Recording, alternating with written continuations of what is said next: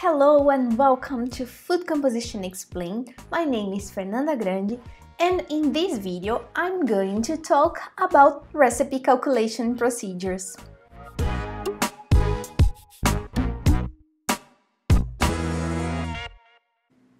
When we are developing or updating a food composition table, recipe calculation is one of the last steps that we do during this process. But also, users can make the recipe calculation if the recipe that you are looking for are not presented in a certain food composition table. So, let's see how we make these procedures.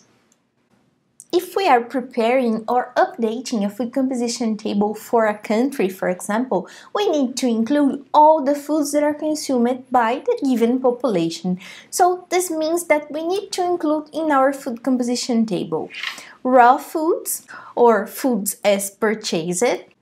We also need to include data regarding the biodiversity of this country. Another category of foods that we need to include are the processed foods. But we also need to include cooked foods and mixed dishes. And if we think these last two, they represent the foods as consumed in a country. So most of the foods are consumed either cooked or as mixed dishes. So this is why this category is extremely important in a food composition table. But having the mixed dishes in a food composition table may be very challenging. And why?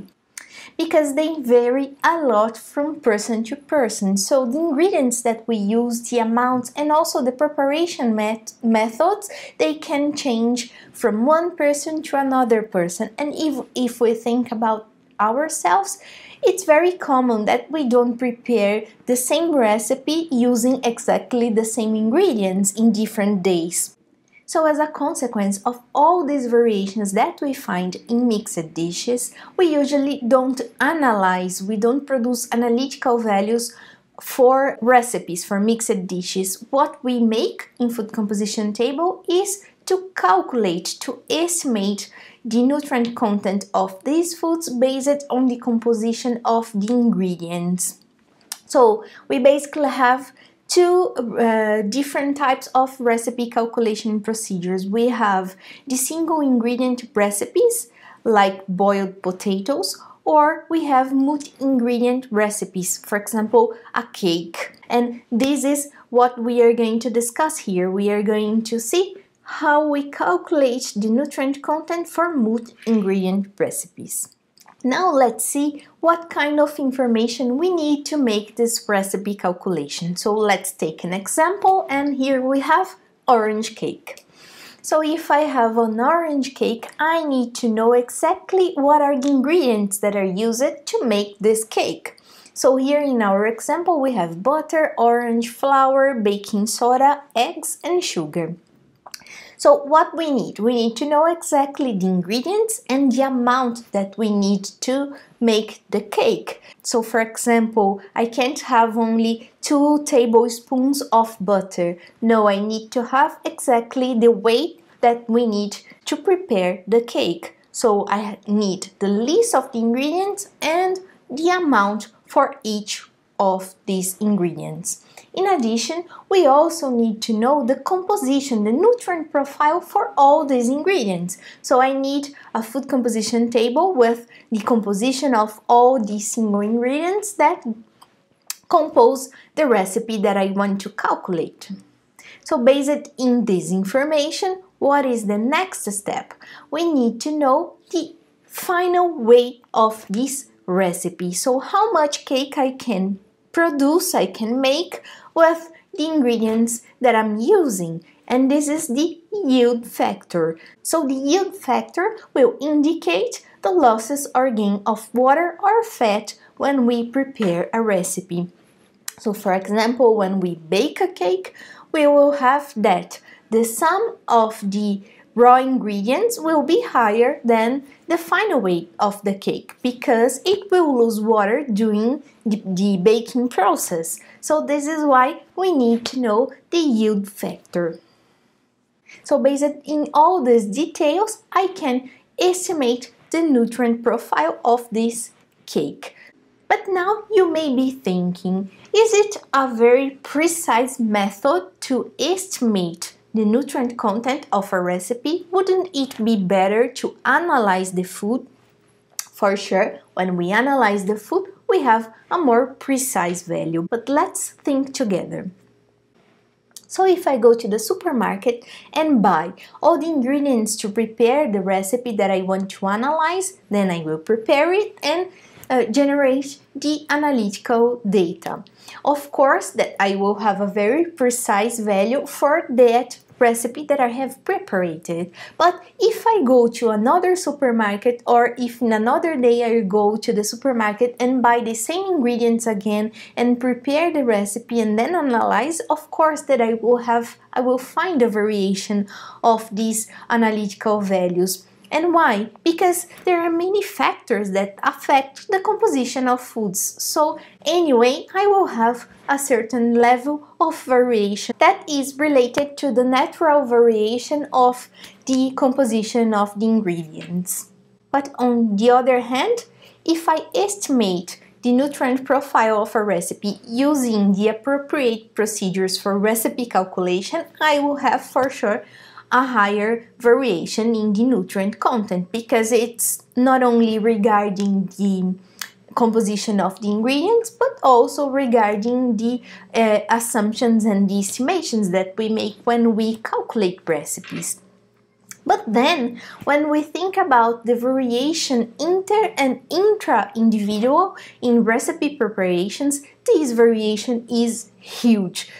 So if I ask two people to prepare a mixed dish, they will use their own recipes and we will have all that variations regarding the ingredients, the amounts, and the preparation methods that will result in a very high variation. So when we think about this huge variation that we have in the preparation of the recipe, the variation that we find here when we compare the analytical value with the estimations is not that important. Of course, this value will be always more precise, but we can use the recipe calculation using appropriate procedures to estimate the nutrient content of recipes. So we can focus, we can produce high quality and analytical data for the ingredients, and then we can estimate a lot of different recipes using the high quality data for the ingredients. So now let's see what are the steps for recipe calculations. So the first step is to select the recipe that we want to include in the food composition table and make the naming, the recipe description, the food description. So after choosing the recipe, we need to collect the information for the given recipe. We need to know all the ingredients that we need and the amount that will be used of each ingredient, and finally the final weight of this recipe.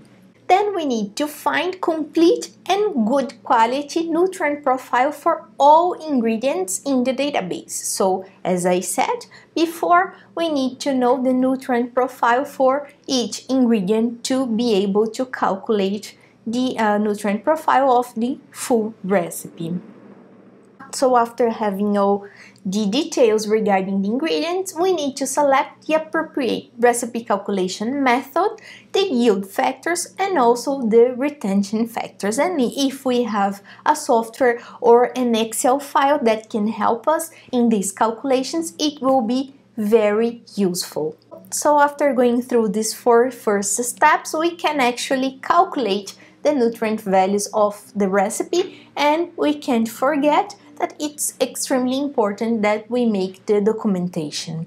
So basically, in addition to the details that we need for the ingredients, we need these two pieces of information. We need the yield factor and we need also the nutrient retention factors. And now we will see for what we use each of these factors.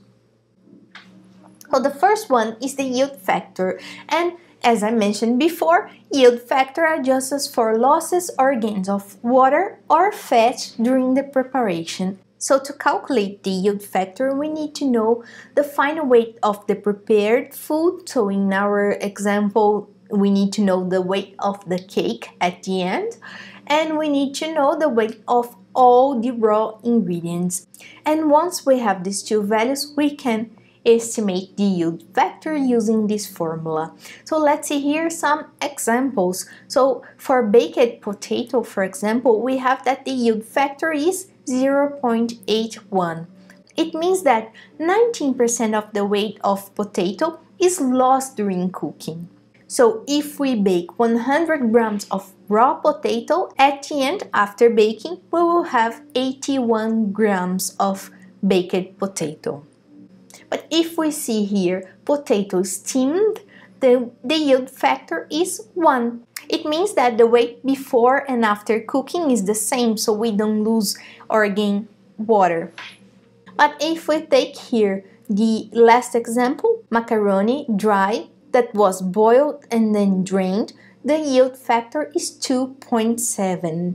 It means that if we boil 100 grams of dry macaroni, after cooking we will have 270 grams. And all this additional weight corresponds to the water that was absorbed during cooking. And here I want to make an important note regarding the water that is absorbed during cooking. So for this type of foods, it's more appropriate if we include the water, the amount that was absorbed, as an ingredient in our calculations. So in this way, we can account for the minerals from water in our calculations.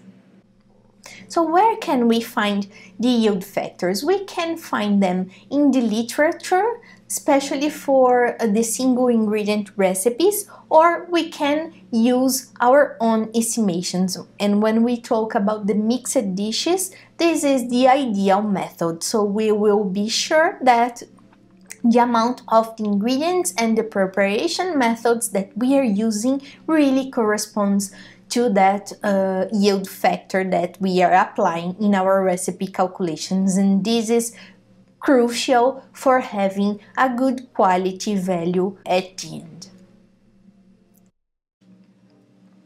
The other factor that we need to use is the nutrient retention factor. And the nutrient retention factor takes into consideration the losses of nutrients during preparation. So taking our cake example again, we can't consider that all vitamin C that is present in the orange will be present also in the baked cake, because we will lose vitamin C during the baking, during the cooking procedure. So this is why we need to apply the nutrient retention factors. We need to take into account these losses that we have during the preparation of foods. So the nutrient retention factor is defined as a coefficient that expresses the preservation of nutrients after preparation. And we usually apply the nutrient retention factors only to minerals and vitamins. So taking here an example, if we have that the retention factor is 0.7 for folate in roasted meat, it means that the roasted meat loses 30% of its folate content during preparation. So in addition to adjusting to the losses or gains of water or fat, we also need to adjust for this type of losses of vitamins and minerals. Nutrient retention factors are specific to the type of food, to the nutrient, and also to the preparation method. And it depends on the cooking method, because some procedures result in higher losses. For example, when we boil a food and then we drain the water, we will lose much more minerals than if we boil and we use the water in our recipe. So this is why we need to be specific to the preparation method used. And when we talk about the preparation method, they are basically divided in 3 big groups. They are divided in dry heat, moist heat, and cooked with fat or oil. So all ingredients will have its own retention factor for each nutrient, including vitamins and minerals, of course, as I mentioned before. And the nutrient retention factors, they are based in the literature, so we are not going to calculate it for our recipes as the yield factor. The nutrient retention factors will be based on the literature. And the set of nutrient retention factors that I apply to my recipes is the one published by the European Food Information Resource. In fact, this set is a collection of all published nutrient retention factors that we have available, so this is why I choose this one. It's very comprehensive, it has many different food categories, cooking methods, and the nutrients. And I will leave the link here if you want to download the full set of nutrient retention factors from Eurofil. So let's just summarize what we have discussed until now. What we need to do before calculating the nutrient content of a recipe.